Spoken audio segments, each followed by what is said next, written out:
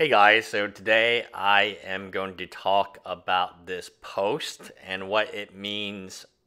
It's kind of funny. They call it tabletop magic esports, but it really means just competitive paper magic. I don't know why they need to call it tabletop esport. I don't know why an esport would be on a tabletop. I think that's the exact opposite.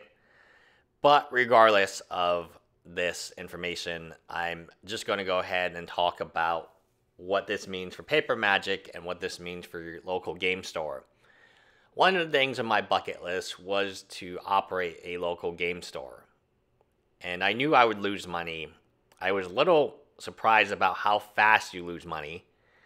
The one thing I did not calculate on was, so I put my store in a relatively dangerous area in the main street of Humble, which if you've ever been there, there's lots of bars, there's lots of drunk people, and it's walkable from the police department. So when people get released from the police department from holding, they kind of walk it off, right? And wait until someone picks them up, I guess, and sometimes they go to the park. So the park is it's like one of the crappiest parks ever. It's not even like a real park. It's just kind of like a sitting area. Well, that's pretty close to my store, and you can imagine a lot of merchandise went missing and things of that nature. That's neither here nor there. Today, I'm just going to talk about how difficult your local game store has it and why you should help it survive. Your local game store is not running on very high margins. One very good example is I buy a lot of Magic cards from GameStop. You might think this sounds ridiculously idiotic, right? Why would you buy Magic cards from a full retailer to resell, right? Well, let me just give you the physics of blister packs. Walmart sells a blister pack for $4.29. I buy it in batches of 100 for $2.25. 225, 222, or 250, depending on the set and the quantity. So if I'm only buying 100, I'm paying 250 for per blister pack for 100. If I buy 200, it goes down to 225. If I buy 500, it goes all the way down to 222. And these are the blister packs that you would see at Walmart. Exactly the same people. Now, when GameStop has the same deal for $1.49, which you can go on their website, and I did buy a few of them. I bought some Commander, I bought some Modern Horizons, I bought a lot of things for discount. Especially, a lot of people just see that price, but they don't realize that GameStop has a pretty aggressive reward program. And if you're buying a lot, you will get lots of points, which then you can use as coupons to increase your reward even more. I don't know if they got rid of the reward program, but they must have grandfathered me in because I'm under the old one. I think they got rid of them at all of them, but maybe for whatever reason, I still have access to it.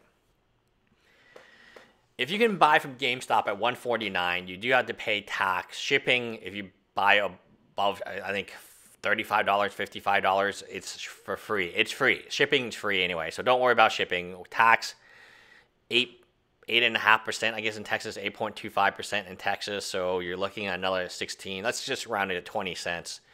So 150 plus 20 is 170. 170 is a lot less than 2.22, especially when you sell on volume like I do.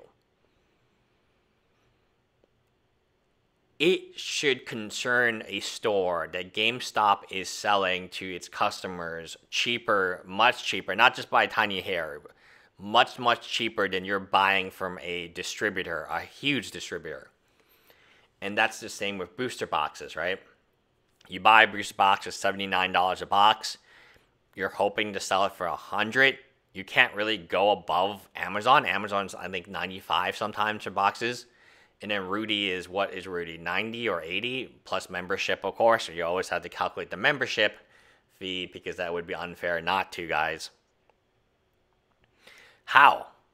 So the one competitive advantage, the only competitive advantage that you have when you open your store is building a community that is willing, that knows they are going to pay more money, but they're going to do so because they like to play in your store.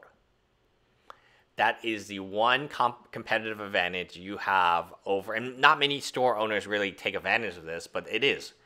You have no other competitive advantages. You don't have price, you don't have selection, you don't have singles. There will always be someone who is selling it cheaper than you. There will be always someone with more. There will always be someone with far more selection, I guess, because they have a better website. There will be someone with better customer service. You're just not going to be able to compete with everyone online, and that's what it is. And then if you sell on TCG Player, they take a fee. If you sell on eBay, they take a fee. I mean, it's brutal. It's savage what's happening right now in the MTG market, especially as more people get desperate. They start posting things for cheaper and cheaper and cheaper, which I get. I mean, you're trying to move inventory so you can buy that double masters, right? Okay, so back to your advantage. Your advantage is maybe your customers are going to pay more because they want to play in your store space. Maybe your customer is willing to pay $100 a box, even though they could only pay Rudy 80 or 90 or whatever he's charging. Maybe your customers are willing to pay above price for your Commander deck than they would buy from Walmart because they enjoy playing there. And the whole thing about, hey, you make money from snacks and coffee, I think that's way overblown. Number one, you need a food license for like coffee, espresso, or any heated food, right? So if you want to sell like Twinkies or Ho-Ohs or what is it called? Whatever that's called, you can sell chips and soda, but if you want to own a coffee store, especially if you want to own a bar, a alcohol license is really expensive. I don't know if those places even break even. They would have to sell quite a bit of alcohol to even break even when you talk about overhead and then the license itself. It's not easy being a store, and your one competitive advantage is now it is a disadvantage. It is a disadvantage because you're paying for all this space. And you're paying for all this space,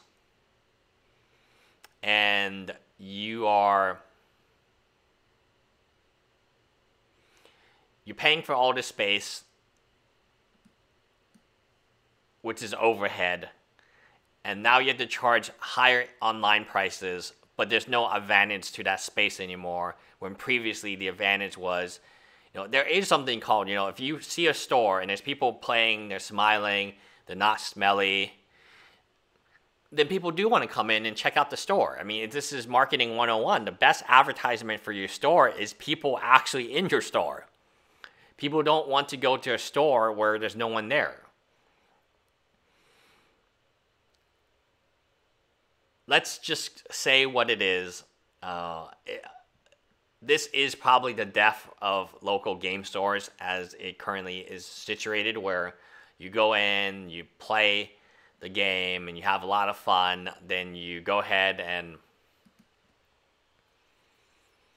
I cannot see this model surviving because it's based on everything that social distancing is against. Many people in a small space, like let's say a pre-release, one of the most profitable events for a Magic store is pre-release. A, because a lot of the prize support is free, and they actually send you quite a bit of prize support.